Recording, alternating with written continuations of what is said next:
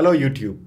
There are some fundamental concepts around media that a lot of marketers either don't know or they don't realize why they are so important. And one such measure is reach. Irrespective of whether you're in B2B or B2C marketing, reach is something that is extremely critical to know because it's not just a measurement term, but it is also an important part of the media strategy. And therefore, in today's video, I'll not only explain what reach is, but also tell you why is it so important. My name is Rahul and I'm the creator of Decode Strategy Labs, which is a marketing consulting and education company.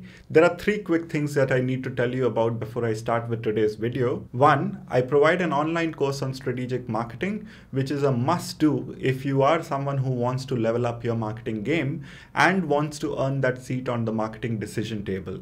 There's a link below, check it out. Two, I've created a free guide to media fundamentals that you can download from my website.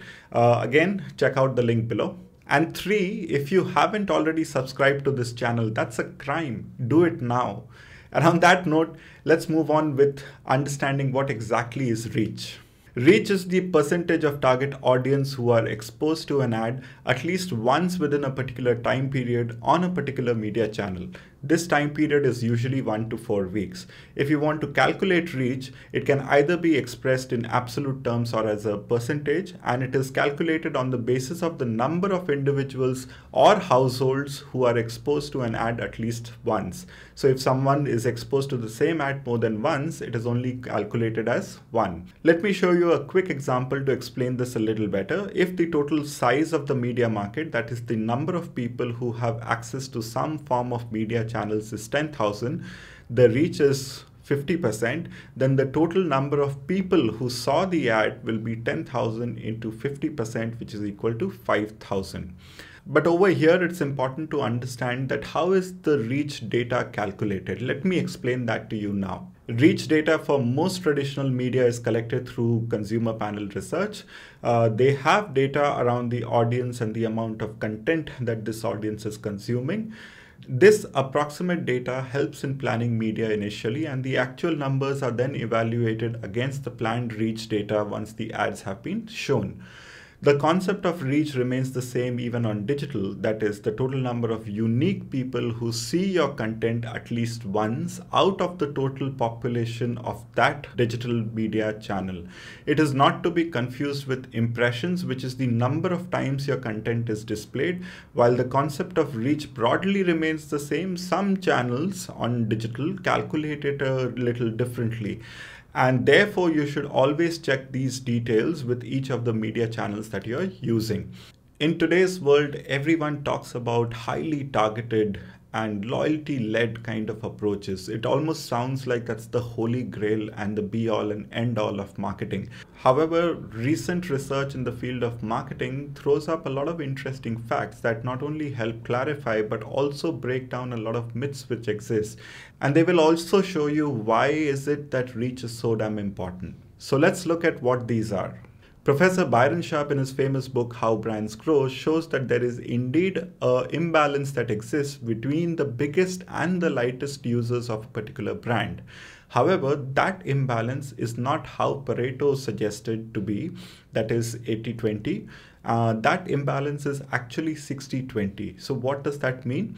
Slightly more than half of a brand's sale comes from the top 20% of its customers, and the remaining sales comes from the bottom 80% of its customers. What does that mean? You cannot ignore the bottom 80% of your brand's customers. They account for almost half of your sales.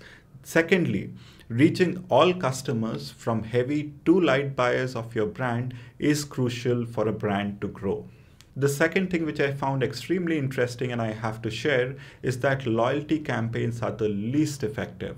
What do I mean by that? With all the pressure on marketing resources, there seems to be a belief that a tightly targeted approach that drives brand loyalty with existing customers is a better approach. In a series of fabulous work done by Bennett and Field at IPA, they prove that broad reach campaigns are the best for driving top-line growth, which is crucial to increase your profits. The most effective campaigns still talk to both new customers as well as existing customers together. That is, they reach the whole market. Professor Byron Sharp in How Brands Grow has also shown that brand loyalty is less important, and to a large effect, it's a side effect of a penetration campaign. Brands with higher penetration in the market tend to have better loyalty scores. So therefore, if you chase loyalty, that might not be the best approach. Chase penetration, you will get loyalty as an outcome or a side effect of that. The third thing which is important for everyone to realize is that reach is not something which is only important in B2C marketing, but it is equally important in B2B marketing. Research conducted by the B2B Institute shows that even for the B2B businesses, loyalty strategy underperforms massively when compared to a reach strategy in terms of overall effectiveness. Talking to existing customers and non-customers together is the way to drive growth for a brand, even in a B2B context. So let me summarize what is it that makes reach such an important concept for you to learn about. 1. The bottom 80% of your customers result in almost 50% of your sale, and therefore you can't afford to focus only on the most important or the top 20% of your customers. You have to reach them all.